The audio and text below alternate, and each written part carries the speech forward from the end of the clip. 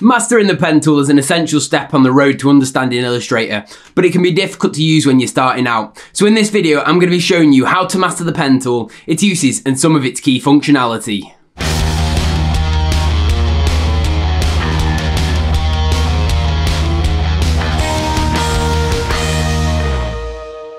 What's up designers, welcome back to Digifrog Designs. If you're new here, I'm Matt Roberts, brand identity designer and illustrator. To really harness the power of Illustrator, mastering the pen tool is essential. It's one of the most powerful but hardest to use tools. So today, I'm going to be showing you how to master the pen tool, its uses and some of its key functionality.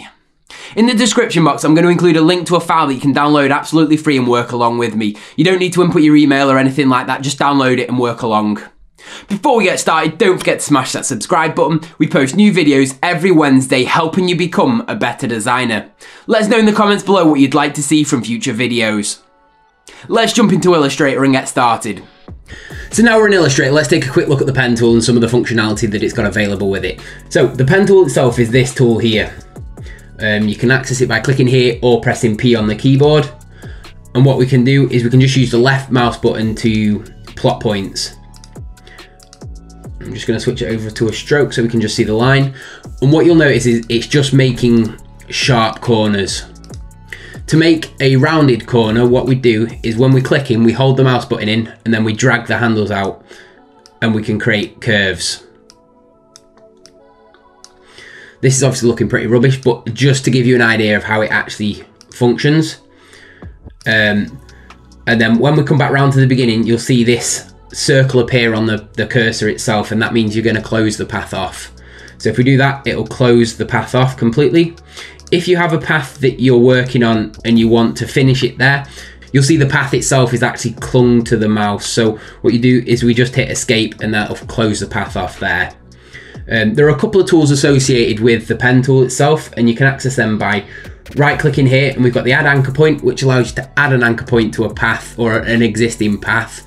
We've got delete anchor point, which allows you to delete an anchor point without breaking the existing path. And then we've got the anchor point tool, which allows you to manipulate any anchor points and handles that we've got on the path.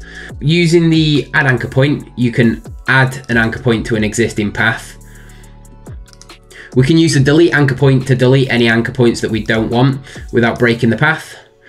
And then we have the anchor point tool, which allows us to manipulate any of these paths and anchor points. Obviously it looks pretty rubbish here, but we're going to look at it a little bit deeper and look at creating something a little better with it in a moment. The key to using the pen tool is understanding how to make good lines and where the anchor points need to sit to make good curves. So to show you what I mean, I'm just going to grab an ellipse and I'm just going to draw that out, and if I select it with the direct selection tool, you'll see that all of the anchor points are at the extremes of the shape and all the handles are distributing the weight evenly on the line. So what by that I mean, if I pull one of these out a little bit, you'll see that it messes up. Let me make it a little bit more obvious for you. So if I pull that a little bit further, you'll see that it starts to make the shape feel really unbalanced. So by the handles being or bearing an even weight load on the line, it actually creates a better flowing curve. Another thing you'll notice is the handles themselves are horizontal and vertical, and you'll see what happens if I move these so they're not quite horizontal and vertical. It sends the weight of the shape off slightly. So by having horizontal and vertical, it allows you to evenly distribute the weight along the curves to hopefully create a nicer curve. Obviously there's some instances where this won't actually work, or you might actually need to put your handles at an angle, but it's a good rule of thumb to stick to try and actually create your curves when using the pen tool. So now we've looked at the basics of the pen tool and some of the tools that's associated with it. Let's actually take a look at creating an illustration with it. So if you downloaded the file that I've linked to in the description box below, let me unhide this here so you can see the illustration. We'll be working with this. You'll notice that the illustration itself is on the first layer here, and it's locked and it's dimmed down so we can trace on top of. And you'll notice if you try and trace on top of this now, it won't let you do it, and that's because the layer's locked. So there's a layer above that we're going to be putting our line work on. So to start off with, I'll always pick a point that's either in a corner or at the extreme of a curve. I just find this works well for me and it creates a good starting point to start from. So I'm going to make a start here, and I'm just going to plot my anchor point by clicking the left mouse button. The next point I'm going to go to is you could either go to the middle of the line here and drag out your handles and then follow it round. But what I'm actually going to do is come straight up to this point here, and then I'm just going to hold shift to lock the handles in place. I'm just going to drag the handles out. Once I've dragged those out to somewhere I'm happy with, actually before we carry on, I'm just going to beef up the line weight a little bit so we can see what we're working with. From here, I'm going to use the anchor point tool by pressing Alt on the keyboard, and I'm going to move this handle back here to bring the curve back here, and then I'm going to come up to this point up here. Nothing that we're doing at the moment is set in stone, so we can always come back and fine tune some of these points. So if I were to come back here, you can see how I can maneuver that round and manipulate the line whilst carrying on with what I've actually got. So I'm just going to undo that and go back to where I was. Next point, I'm going to come across here, and I'm going to pick the extreme point of this curve here. What you can do is you can use a guide and drag a guide out to find out where the extreme of the curve is, or you can eyeball it. So we've got that there. So I'm just going to pick a point that's in the middle where the curve actually hits that guide. I'm going to click, hold shift and drag out the handles to lock the handles in place, and then I'm going to drag those out. And you'll see how it's starting to follow the shape quite nicely. Moving on, we've got the front here, and what I'm going to do here is I'm just going to do exactly the same thing. I'm going to click and hold down shift and then drag out the handles to create this front little bull nose. I'm going to come up to here, I'm just going to plot my anchor point, and I kind of want this corner to be it's sharp the way I've drawn it, so I'm going to keep it quite sharp. So I'm just going to plot my anchor point. I'm not going to drag the handles out because I want quite a sharp curve there. And then I'm going to come to this point here, which again, I could use a guide to find the extreme. And then I'm just going to click, hold shift, and then drag it out. So I'm just going to carry on with a few more of these points, and then I'm going to show you how to deal with this arc of the back part of the bee. So now I've got the head in place, I'm going to, we've got two ways that we can approach this back half here. We could either come round and actually follow through onto the wings, or just do the body as one separate piece and then the wings as a separate piece, which is what I'm going to do. So I'm going to click and drag out one of my handles to create the start of the curve, and then I'm going to come round here and I'm going to pick the extreme point here again, drag that out, and then I'm going to follow it back round. And as we mentioned before, you'll see when we're at the end, there's the circle showing on the pen tool. So when we click that, it means we've closed off the pen tool. As you can see, it's a little bit weighted down below here. So as I mentioned, we can just go back through and try and align some of these and distribute the weight evenly across the lines. Maybe lock that one a bit more there, so it's got a bit more of a wisp in there.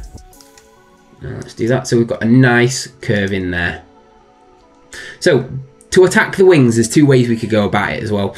We could draw through the shape that we've got here and then use the shape builder, which I'm not going to cover in this video, I'll cover in another video. We can use the shape builder to cut off any extra bits, but what I'm going to do is I'm going to add in some points along here. So the next thing I'm going to do is I'm going to come here where I want the wings to start, and I'm just going to hit my left mouse button, and then I'm just going to draw all the way up to the edge or the tip of the wing here. I'm going to plot my anchor point, and then I'm just going to drag out a handle vertically downwards to create this curve that's going to follow along here. And then I'm just going to plot my anchor point to get that in there, and then I'm going to plot my anchor point. You can hold shift to lock your lines into like vertical, 45, or horizontal. So I'm going to do the same again from this point here. I'm just going to click and drag out my handle, and then I'm going to come down here and then plot my point, and then I'm just going to create a straight line all the way back here. So I'll plot my point here, and then I'm just going to hit escape to close it off. So you'll notice here it doesn't necessarily flow quite right with the way the wings scooping in. So what you can do is, like I mentioned before, vertical and horizontal work up to a point. You possibly could manipulate the line with adding an anchor point at the bottom to try and balance it a little bit more.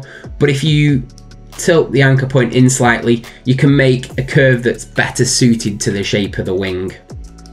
I'm going to keep this point here quite sharp, and then inside we're going to do the veins or the lines inside the wing.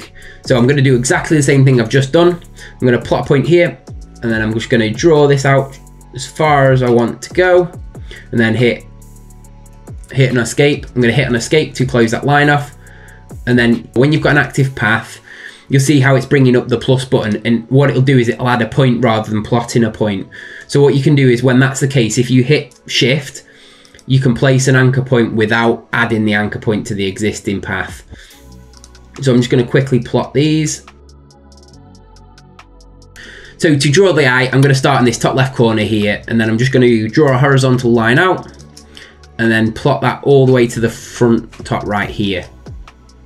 I want this kind of be a bit squared off here, just to make it a bit more aggressive. So I'm going to plot a point there, and then I'm going to plot another point here that I'm then going to scoop back in. So I'm going to pull out my handles here to curl it back round, and I'm actually not going to go to the end here. I'm going to pull it a bit back, and then I'm going to use shift, like I said before, to plot the point so it curves back in, but we've got this little extension here. You know what, I'm probably going to extend this a little bit further just to try and create a bit of an eyelid. Now we've got the main outline done, I'm going to show you how to use some of the other functions to tidy up the line work that you've got. We will be looking at the stripes and the beat on another tutorial, but for today we're just focusing on the outline and how to actually do the line work for this. So now we're going to go back in and tidy some of these up. We've got a couple of keyboard shortcuts that we can use. We can press the command key and it will bring up the direct selection tool, and we can use it to select any anchor points or manipulate any handles that are there. But you'll notice that it's moving both handles. So what we can do is we could actually use the anchor point tool, which is if you press Option or Alt, and that will allow you to just move individual handles. So you see what we did here, we can still do that once we've actually plotted the points. I'm just going to go through this and tidy it up, and I'll speed through it so you don't have to watch me painstakingly go through this and tidy it up.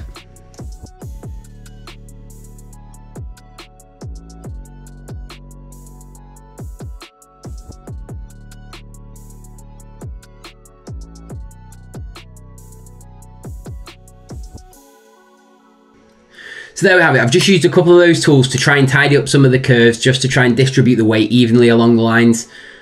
So when you're working with a pen tool, just try and remember to distribute the weight evenly across your lines, so you're not creating any awkward flows into curves or anything like that. You just want to try and look at it and try and make it most aesthetically pleasing as possible. So now we've got the main outlines done, we're going to leave it for this week, and then we're going to be coming back to it next week when we look at the shape builder, and we're going to be using that to add the stripes to the bee's body. In the file that I'll link in the description box below so you can follow along, I'm going to be including the handles view so you can actually see the handles that I've got. So if you're struggling or you need any extra little help, you can follow along and actually use it as a bit of a dot to dot.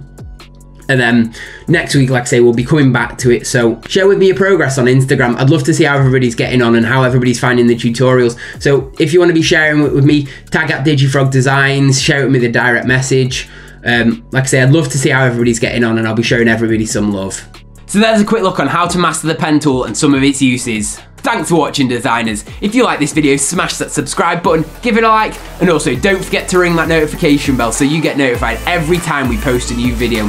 Share this video with your friends on social. It really helps me reach more people, educating them on building better brands and showing what actually goes into designing them. And shop the merch to support the channel and show you're part of the DFD crew.